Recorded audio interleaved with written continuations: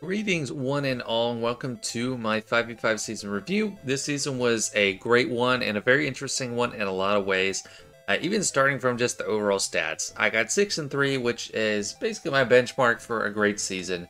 I think I have done 7-2 before, but it's very rare. 6-3 is about as good as I can hope for. But even though I won twice as many as I lost, I actually got outscored on average, and that's just because Star-Lord destroyed me. That was the match where it was the hardest defense I'd ever seen, and I didn't even clear I cleared 2 zones and then didn't clear the last land zone or even get to fleets. So that really hurt my overall score. And it was a really close. This is the closest differential I've ever had. 1707 average versus 1702 average. This was also a really interesting season because set 9 Datacrons were so dominant. Set 8 was barely existent. And we'll see that in some of my defensive stats of what I actually laid out. So let's get into the granular team-by-team review. So typically I am looking at General Skywalker for the first team, but I did not set him on defense much this time. I needed him for Seer on offense. So the first team I'm looking at that I set every round was Malgus, Darth Malgus team, using Marauder as the 5th instead of Talon. Talon went with Traya. I had the ability to block Datacron at least for the last 2 full rounds. And then also had a pretty hefty amount of defense, almost 200%, and some good stats otherwise. And I consider Malgus to have been extremely successful on defense this season. 3 holds overall, average banners of 53.67. So even when I wasn't getting a hold, I was usually getting some kind of banner reduction. People were able to beat it with General Skywalker, but it was bad banners. The 64s and 65s, those are pretty much Sith Eternal and Watt. And then one other Galactic Legend, which I forget. But I drew 4 in total. And then I also got 1 loss for my Jedi Master Luke with Jedi Knight Cal Kestis, which is crazy impressive because as far as I understood it, Jedi Knight Cal would just destroy Malgus easily, even without Jedi Master Luke. But in this case, the only attempt was with Jedi Master Luke that I saw Jedi Knight Cal, and it lost. So extremely productive season from my Malgus team. Even more productive in my estimation was the Darth Traya team with Savage, double Omicron, with Talon. I could have a triple Omicron here, but I don't know if I'm ready to pull the trigger on that yet, because it did so well anyway. This number here is not a mistake. There were 9 wins against this Traya team, and 9 of them were Galactic Legends. There was no win that wasn't a Galactic Legend, which is crazy. 6 of them were Supreme Leader Kylo, and even though those won, they got low-ish banners, like at the highest 61 all season, which is not bad for Galactic Legend counters. Or, it's not bad for Galactic Legend draws on defense. Only got 1 hold. It still averaged out to 56.88 banners out of a par of 65, so that's really good. And I understand why people are using Supreme Leader Kylo. Just using a Dark Side Galactic Legend neutralizes Traya's Omicron. So that combined with a little bit of extra defense, offense, health, like this level 3 max protection and health increases, which are crazy, and then ability block. Sith Eternal Emperor wasn't a good counter on his own. Some people didn't use that as much, but super successful season from Traya. It was so valuable on the front wall, so it got the MVP for me this season. Next up, we got Zori Bliss team. Finn lead, but it's honestly his Zori team. And this is a little bit more disappointing for me. It's still a really strong team, and it could be better if I had Rose instead of OG Poe. But they lost a step without their set 7 Zori Datacron, and I think people just started to figure out how to go about them. There was a few star killers in there. The most common was Afra, and that's what I used every single time against Zori with great success. So I'm not too surprised that people are figuring it out. I mean, if people are watching me at all, like, they're gonna see that I'm doing that, and probably a lot of others. So I'm kind of advertising the way to handle my own defense there too. I did draw 2 Galactic Legends from it. I think someone used JML, and then someone used Jabba, I believe. But no holds, and a pretty high average banner rating of 61.67 banners. not super great. People also were using Giant Knight Revan. So I think Giant Revan, Star Killer, and Afra were the main ones. But yeah, not super encouraging from her. But the fatty did his job, and it wasn't overwhelming, but he did everything I could expect him to do. I just had the bulk Datacron level 3 mainly. Some good defense, 78%, but that's not a ton. That's mainly like one level 7 or 8 roll. I figured if I put just tons and tons of defense, like one of my 200s, people are just going to way overkill it anyway, so would be put to such good use. I had 4 Galactic Legends drawn, 4 holds for an average of 53 banners, which is a very low average banner count. And there weren't too many repeats in the counters used. So Supreme Kylo was the most common, but that was only twice, and that wasn't great banners either time. Surprisingly, there weren't too many Night Sisters used. The one time it was used semi-successfully, it didn't kill the Jabba team right away. They still had to clean it up. So in my eyes, it's still a great use. It's a defensive hold, so that really helps with banners. They're not having to use a Galactic Legend in that case, but it still helps me out if I'm not dropping at all. It gives me a leg up. So Jabba did a great job, especially in the average banners department. I almost forgot one interesting thing, super interesting, was this counter I saw. Palpatine lead, Mara Jade, Piet, Darth Vader, and Lord Vader. And it worked in a relatively short amount of time, 3 minutes 20 seconds. That is extremely interesting to me. I've never seen this before. I don't know what's behind it, but that splits up a Star Killer team and it takes Lord Vader. I don't know. Is this better than a Lord Vader lead? I mean, you can get a loop going with Mara Jade and Darth Vader. I guess you get days from Lord Vader, and then Mara Jade and Palpatine can go off like crazy. It's super interesting. I don't know. I don't really get it, but kind of cool. Next up, we got Mr. General Grievous, and he was extremely successful in my estimation. He was mainly a great Wampa draw. People tried Wampa solo on him 4 times, and all of them were losses, which is just kind of crazy to consider. People are still trying it. I haven't felt comfortable with Wampa vs. Grievous for a while, especially with some of these newer Datacrons. This extra health and protection really ramps up General Grievous. And plus a little bit of extra health in the stats too. So he's going to be able to take out Wampa no problem. So all those times I got a hold, and they got one more hold. I think that was someone trying to dash team up front. Didn't draw any Galactic Legends, but still average banners of 51.89 is extremely low, and it might have been the lowest out of any of my teams. I could have taken him for offense, but mainly for offense, it's kind of a niche counter for like Star Killer teams. I didn't see any this season. So I'm really glad I kept him on defense all season and didn't stick Newt with Trench, because Trench still not doing that great. Continuing with the droid faction, we had a sortie team that I set almost pretty much every round. I switched up the lineup. I did have Dark Trooper in there one time, but I took him out. I don't think it did extra this season. But with the extra bulkiness, they are harder to handle. People did find success with Bad Batch, but I did get 3 holds too.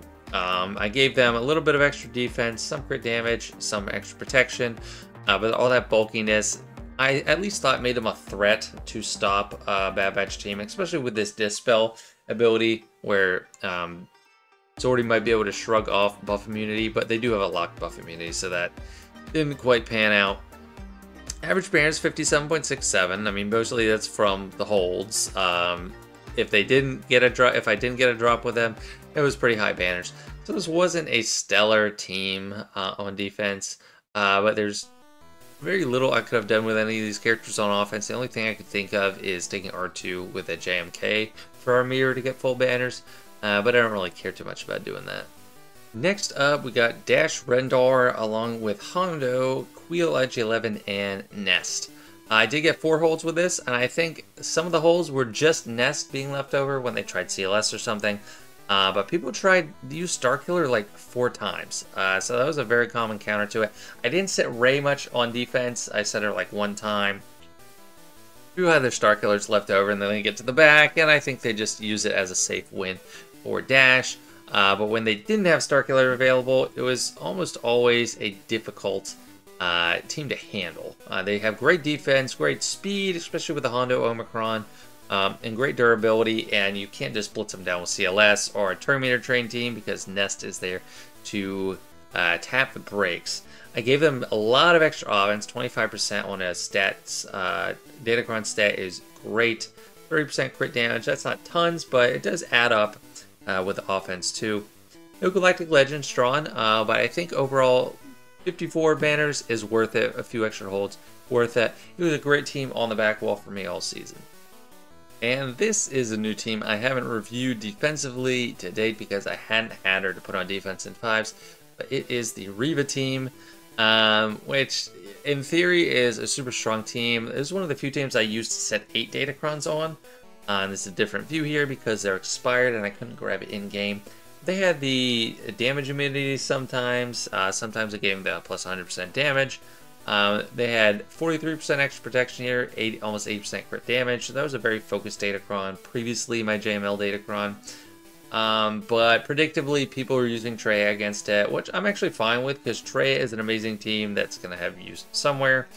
And if I can draw it away to my Reva team as opposed to like, I don't know, Treya on Treya or something, because that can work, and then I wouldn't be able to draw a Galactic Legend with Treya. I'll take it. Someone did use Jabba too, so that was the one Galactic Legend drawn, and it was a win. But I did get a hold against a Treya one time, so Treya is not absolutely 100%. So at least one time they had to use their Treya, and they didn't get a full win out of it. Is this worth it on defense? I don't know. It's something they had to contend with, and I could have made good use of it on offense.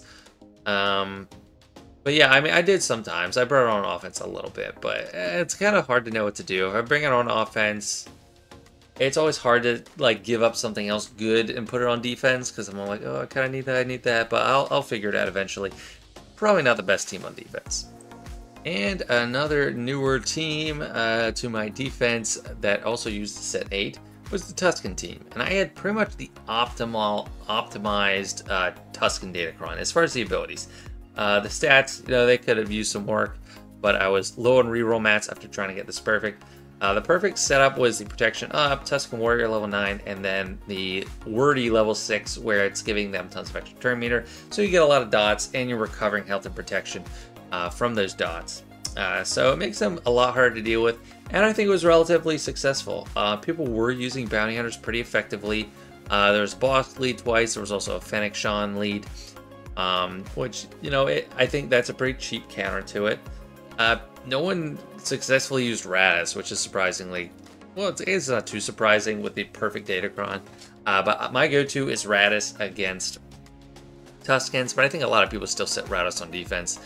Anyway, I did draw one Galactic Legend. Someone used JML, just didn't want to mess with it. But it's also on the top wall, so maybe they just had extra left over. 4 holds overall, and then average banners 55.89 is nothing too shabby. Although I did get 2 drops in one battle, so I got less banners taken off there. And when they did beat it first try, they got pretty good banners. I got over 60. So it wasn't like amazing, but as a team, I didn't really know what to do with on offense. So I think they did their part big time. And last full team review, it was only for 3 matches, because I didn't get Seer and Ahsoka Fulcrum up and running until the last round.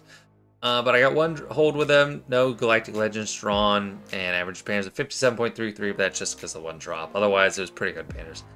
So, you know, not too great. I think Malicos is going to make this team really insane, and what I advertised as the Galactic Legend level team is using Maul instead of Kylo Ren. But I needed Maul to take out Jabba teams on offense, so I didn't have the best of the best teams here. But it's really strong. I mean, I think they used like Star Killer and then a Jedi Knight Revan team with Jedi Knight Cal, so nothing shabby. I got through it in the first shot. So even though it wasn't Galactic Legend draw, still pretty solid. I used the plus 100% damage because that's going to come into play a lot when you have all that protection up, bonus protection, and then stacking offense. This Datacron is going to be gone for next season, so we'll see what I use. Probably a set 9 for extra bulk.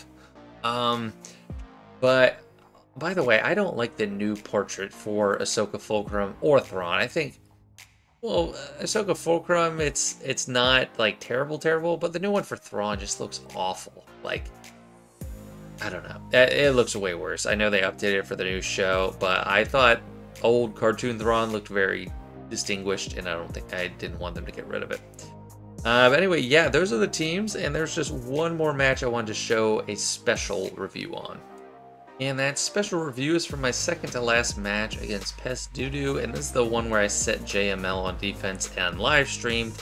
And I just thought it'd be interesting to look over what all they used against that Jedi Master Luke that took 7 battles and got nowhere.